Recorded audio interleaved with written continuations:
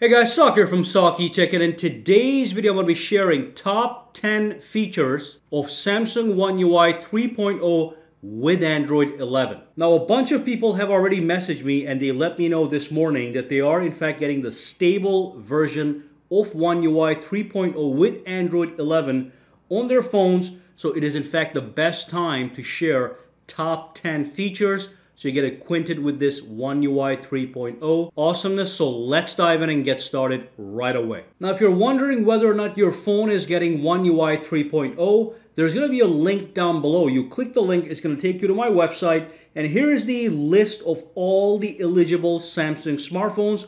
I'm talking about the S line, the Note line, the A line, and the M line smartphones. So if you scroll down here, you can check to see if your phone is on the list. This is for all the S phones, Note phones, Z phones.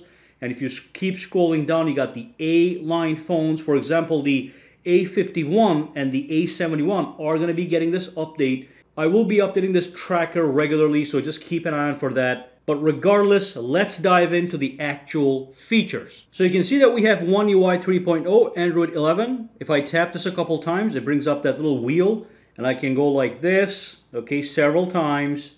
And on the third time, I get that number 11 and a little cat smiley. Now, I do want to share a quick bonus tip with you guys that is brand new. It is hidden on the One UI 3.0. So if I go to my settings, if I go all the way down, if I enable my developer options, let me go inside. What you can do is if you scroll down just a little bit, there's a brand new option here that says Show Screen Refresh Rate. When I click on it, I actually get to see the refresh rate on the screen right over here. Okay, so look at that, it's 120 Hertz refresh rate. Of course, this is a S20 Ultra. Now, if I go to the settings, for example, and if I go to display, and if I go to motion smoothness, if I go to standard, if I tap on apply, you'll see that we only have 60 Hertz because that's the normal refresh rate. So I thought that was a really nice and cool feature. This is an Android 11 feature. So by the way, if you want to enable your developer options, all you do is you go into your About phone, and then you go to your software information, and you tap on this build number 7 times, and that's going to enable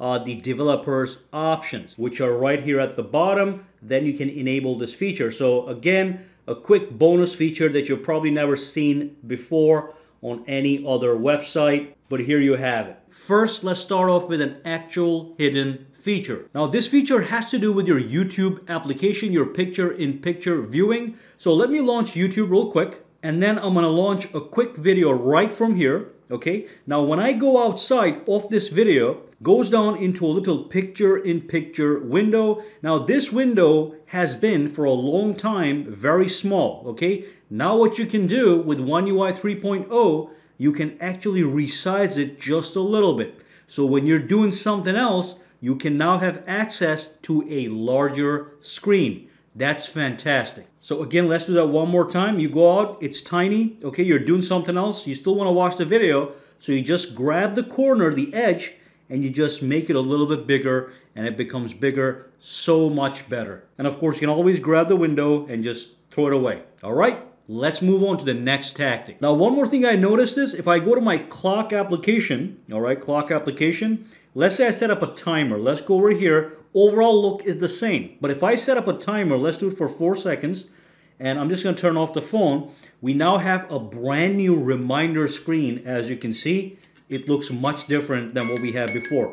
So this one is, in fact, a much cleaner look. And as you can see, we also have a player on the outside. All right, now let's move on and talk about the next thing I want to talk about. Now, one more new option we have is when I press and hold on any icon, if that icon has any corresponding widgets, they're going to show up right here on the corner.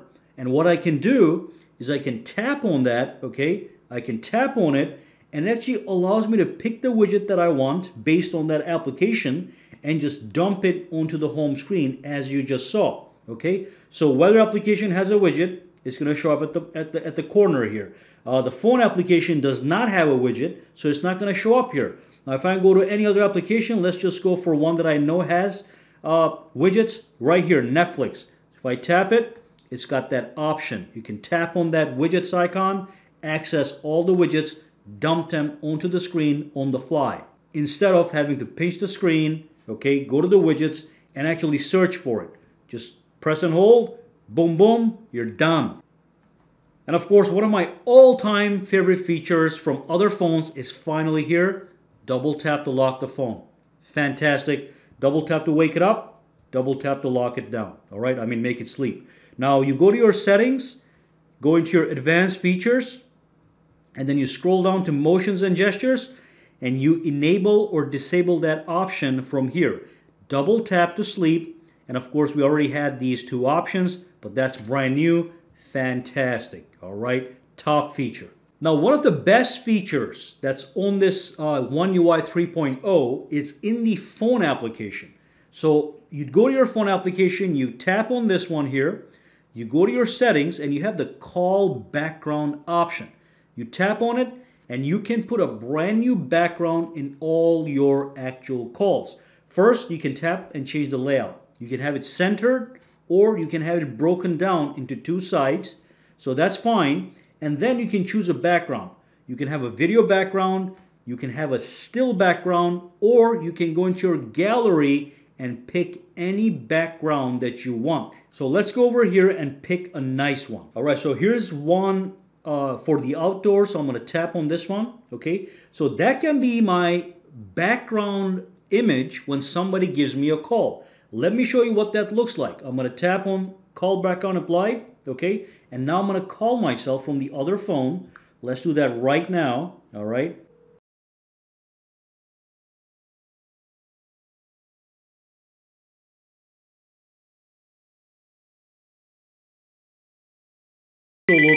Absolutely fantastic little tactic. All right, let me turn that off.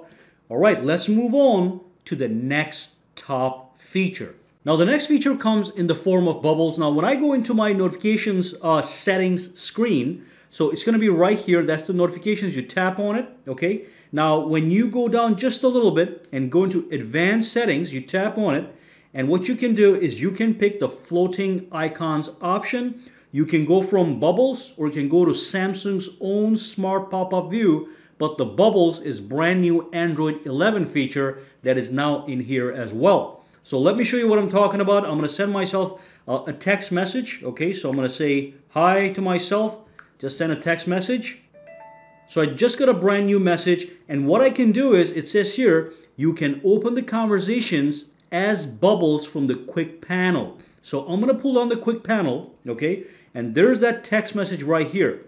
I can expand it just a little bit. And then you see a little icon right here. Okay, it looks like a window icon. When I tap it, it expands the conversation in a bubble view, just like Windows Messenger. So when I tap on this one, it can be minimized. This is just a regular text message, and I can put it anywhere on the screen as I want. When I want to continue a conversation, just tap on it, and it's right there. And I send this away. So that's fantastic. Again, just to be clear, you go to your settings, notifications, advanced settings, okay? And again, floating icons. This is an existing feature. Bubbles is the Android 11 feature that allows you to have a messenger-like, Facebook Messenger-like bubbles on your phone. Let's move on. So let me launch my music application, Google Play Music. I'm going to play a quick music over here. Let's play this one. Okay. Now I'm going to go down here, and then I'm going to pull down my panel, and you can see that we now have on the top, above all the other notifications, a beautiful little music controller, okay? And I can go to the next song right from here, as you can see. Well, it's not going to the next song, but I can go to the next song. It had more songs in that album. But then on top of that, I can pause, go next, go back, thumbs up, thumbs down, whatever. And I can tap on this icon here that allows me the option to connect any other Bluetooth device that I have in the vicinity to whom I have connected before or whatever. They're going to be listed right here. If they're active, it's going to say connected. You tap on it, it goes right into whatever you want to connect to, such as your Galaxy Buds. But right now, it is connected to your actual phone, as you can see. Now, we also have some brand new privacy security feature. If I go into my settings, and if I scroll down over to the privacy, which should be here, right here, on the top we have a brand new menu known as the Permission Manager. Now, when I tap this guy, it gives me a breakdown of all the applications that are using permissions to certain applications. So for example, let's see how many applications have access to my camera. I tap it and I get a full list. So all these applications here have access to my camera. So what I can do, if I don't want one of these applications for privacy reasons not to have access to the camera, I would tap on it, I would say deny, and now that application does not have access to my camera. The same thing goes, you can do for microphone. 21 applications have access to my microphone. That's crazy. I can go in here, for example, to Chrome. I don't know why it has access. I just deny it, okay? So Chrome cannot use the microphone on my phone. So you can do this with all these options. As you can see, phone, location, all these applications have access to my location. That's just crazy. I can disable on the go as I desire. All right, so that is the new Permissions Manager. Now, one more really cool thing that we have is if I go to my settings and if I go into my notifications, all right, what you can do is you can scroll down, go into your advanced settings, and from here, you can access all your notification history all day long, okay? So if you miss something, you can come back here. This is the recently dismissed notifications, and that's the last 24-hour notifications. They're all categorized, so if you want to expand them, you just tap on it and you'll see what happened for that notification. So this area catches all notifications all day, and it serves it to you in case you need to go in there and see if you missed something important. So that is absolutely fantastic. We now have even more dynamic wallpaper options. So if I pinch the screen, okay, if I go to my wallpapers and if I go to wallpaper services and if I go to my dynamic lock screen wallpapers, if I tap on settings, we now have many more categories. We have the special category, the art category, the food. Before we only had 5. Now I'll let you know that you can actually enable 5 of these at the same time. So dynamic wallpapers basically is this. Let me just double tap here to turn off the screen. Double tap again to turn it on. Now these are the live wallpapers. Every time I turn off the screen and turn on again at the lock screen, I get a new wallpaper. That's the dynamic lock screen wallpapers. And now we have more categories, and you can select up to 5 combinations, okay, that feed you random wallpapers from all these various categories: art, special, food, desserts, landscapes, whatever. So that's new as well, and that's great. If I go to an older UI version, you'll see that we only have 5 categories, and of course the screen looks a little bit different, as you can see. All right. Now one more thing I noticed was when you go into your settings, you go into connections, and then when you go into your Wi-Fi, let's say you go to Wi-Fi that you have connected to, if you tap on the settings, we do have a new look over here on the top.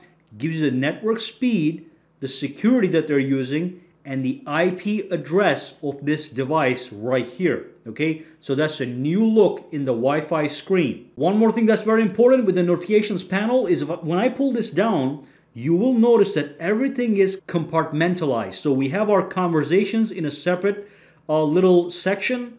We have our alerting notifications here, and then we also have our silent notifications on the top here. And of course, you can go inside and you can expand whatever that you want and perform activities on it. But I like the new broken down look. Everything sits in its own category where it makes sense, so things are not cluttered and clustered all over the place.